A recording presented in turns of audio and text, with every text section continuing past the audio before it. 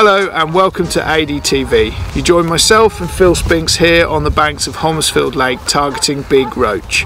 And the first thing I noticed, Phil, is it's not a small lake, so it's about 30 plus acres? Yeah, I think it's about 33 acres, but it's a big gravel pit. So whereabouts do you start? What are you sort of looking for to target the roach? Is there certain areas of the lake? I know it's predominantly a carp fishery, but you must have sort of little tricks that you can find the roach quickly. I think for someone, if you hadn't fished here before, and how I started off when I first fished it, is if you're walking around at dawn or dusk, you can see these big roach rolling. Right. They're quite distinctive when they splash on the surface, and the best bet is to have a couple of walks around and try and find areas of the lake where they show themselves. Right. Okay.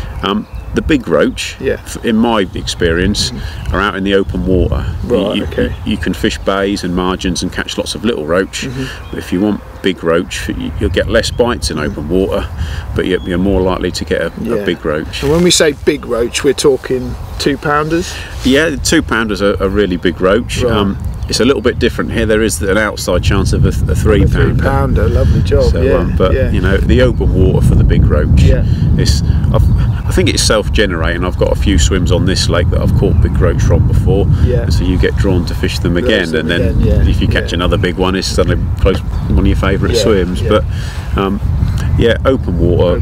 I don't mind catching bream. I find that if I just plod through the bream, eventually the big roach are in with the bream. So you're fishing at quite a bit of a range. So what sort of tactics do you use to get the bait out there and to fish at that range? This is like miniature carp fishing. Right, okay. 1 pound test curve rods, small bait runners. I use my marker sticks like a carp angler would. I'm spodding bait out, which is all marked out at a certain distance. My fishing rods are marked at the same distance, and you're trying to keep everything neat and tidy. Right, okay. And it doesn't seem as if you can put too much bait in here. There's you know, for every 2-pound roach, there's probably a 100-pound roach and loads of little roach, and that they'll make short work of a bowl of ground bait. Right. So you're creating a baited spot. You're fishing those feeders very tightly together then? Yeah, fairly neat. Probably in an ideal world, I like to think I'm landing it on about the size of a snooker table. Right. Okay. I'm not worried about landing it on a sixpence. No. It's just keep it nice and neat and just keep the bait going in. Yeah, because I suppose the roach fishing I'm more used to is on the Wen, some stick floats and single red maggot, that type of thing. So is there any sort of different types of baits that you're using? It can be very different depending on the time of the year. When it's really cold in the winter, a lot of the small roach you won't catch so many small roach. Right. I've always found the colder it is, the bigger the roach I catch. Right, okay. And you can get away with fishing maggot feeders and fishing just double maggot on the hook. Lighter tactics. Yeah, you're still fishing these little mini bolt rigs. But it's now late March and everything's starting to wake up. And my best bet of a bigger roach is to fish a little mini boilie. Right. And these big roach, they love carp anglers bait, and we're just scaling everything down. Brilliant. So you obviously got a bit of ground bait. You're still putting a few little maggots in there. The boilies and a bit of corn. I've replaced my maggot feeders with ground bait feeders this time of year. The ground bait will be laced with a few crumbled boilies, and I'll put a few maggots in there as well.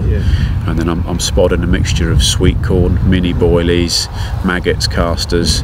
I tend not to put too many pellets out because I think it really does draw the bream in. And I don't mind catching a few bream, but predominantly you're there for the I think I stand a better chance of bringing the roach in if I just lay off the pellets a little bit. So you sort of start off by what, sort of 5 spoms? Probably put a good 10 spoms out now. It's a bit different in the winter. I'll put 4 or 5 spoms of just maggots right in the winter. But everything, I mean, we've had a tench this morning, so spring must be here. And you know, there's just, if I'm not getting liners and the bites stop, I'm convinced all the bait's gone, so I'll top it up. It's real busy fishing in March and April. Brilliant. And the rigs are just simple little open end cage feeders, or on a little heli rig? I use the little Corum heli rigs. Very short hook links, probably, I don't know, 2 to 3 inches long. May sound a bit overkill for roach fishing, but I use 6-pound fluorocarbon, just because I like that it's a bit stiffer than mono. And it kicks that bait out a little bit more. Less likely to tangle. I mean, these big roach will pick up boilies on 15-pound carpus hook links, so you haven't got to scale everything. If anything, you're trying to put small roach off. So by being a little bit heavier and a little, you know, you're going to single out hopefully some bigger ones. Brilliant, brilliant. So your tactics sounds, you know, sort of spot on for specimen angling and larger roach. So let's take a look and give it a go. Yep, lovely job.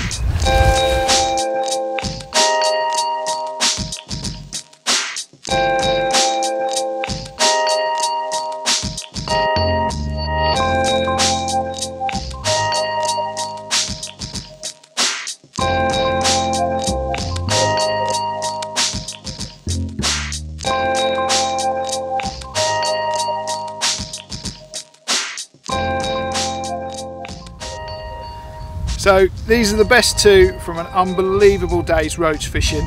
Thanks again, Phil, for bringing us along. Hopefully you can take away a few tips that we've shown you and get out on the bank and try it for yourselves.